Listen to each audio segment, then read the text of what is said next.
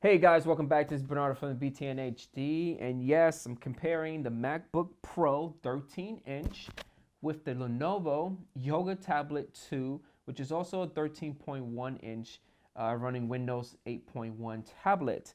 So it's basically comparing apples with oranges, but a lot of people would prefer going inside the Mac side and then the PC side. Nowadays, technology is all about being light and converting your machine into a hybrid and into a keyboard with laptops. So this is the reason why I'm doing the comparison.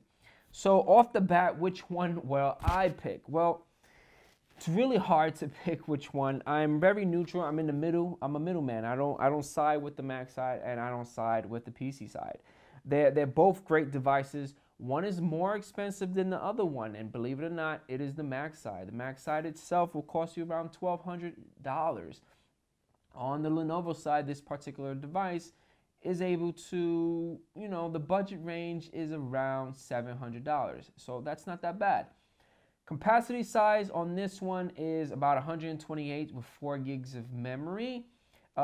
There is an SD card slot at the back that you could upgrade it to maybe 128 gigs more, giving you 256 gigs, which is excellent. I think the MacBook Pro comes with automatically 256 gigs. You probably could upgrade it to a solid state drive. Memory on this one is 8 gigs.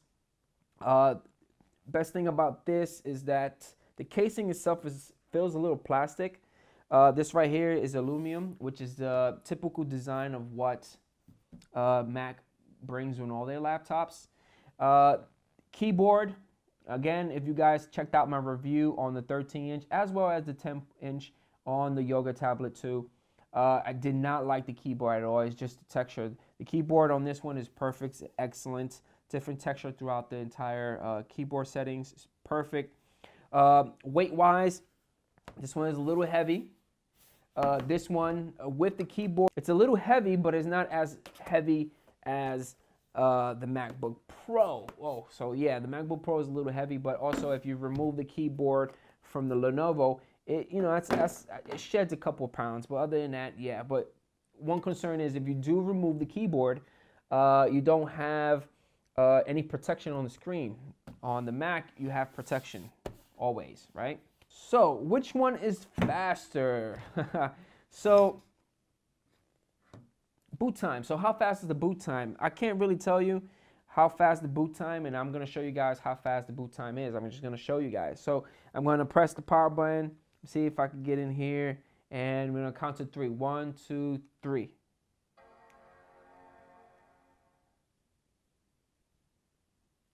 There you go. So it looks like on the Mac side. Now, I'm running Yosemite on this one, 10.10. I'm not running, I'm running Yosemite on this one. So I'm already booted to this, and I'm going to go inside the desktop. So clearly the Mac won in booting time.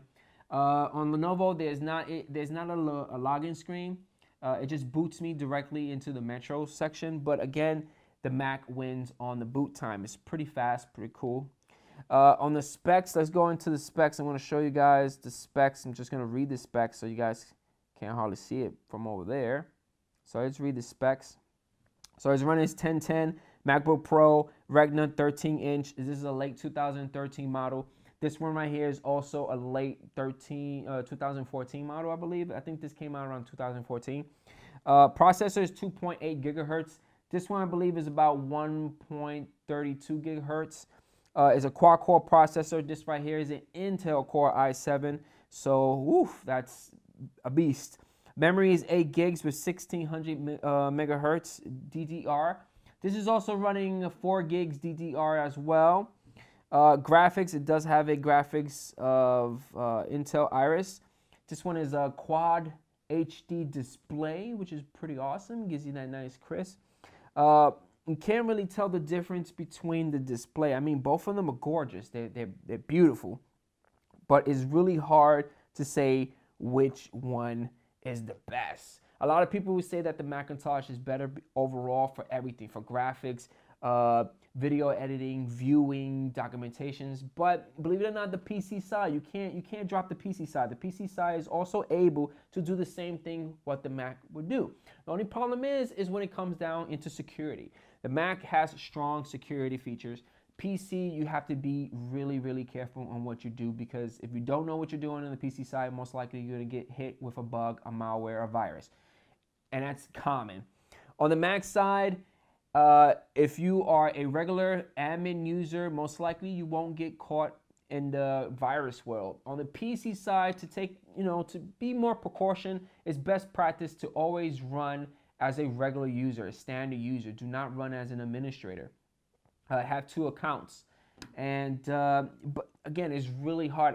I would love to see a PC, especially on the Yoga tablet too. I would love to see Windows 10 running against a Mac. But other than that, guys, I want to know what you guys think. Are you a Mac person or are you a PC person? Which side are you? Leave your comments right below. Leave your answers below. Let me know what you think. Don't forget about hitting that like button, because it does support the video, as well as this guy and these guys. And I catch you guys on the next one. Peace out. Hey guys, thank you for watching the video. I do appreciate the support. I love when you guys give me all that feedback, all that good feedback at least. There's 2 more videos right here beside me. Yeah, there you go. Click on them. Go check out some more awesome videos. And also, don't forget about hitting that subscribe button. And if you guys need to reach me, go follow me at Twitter at BJTechNews. I am always there answering questions and helping you guys out as much as I can. And I catch you guys on the next video, like right here. Yeah, click on it. Come on. Come on. You know you want to. Come on. Come on. Later.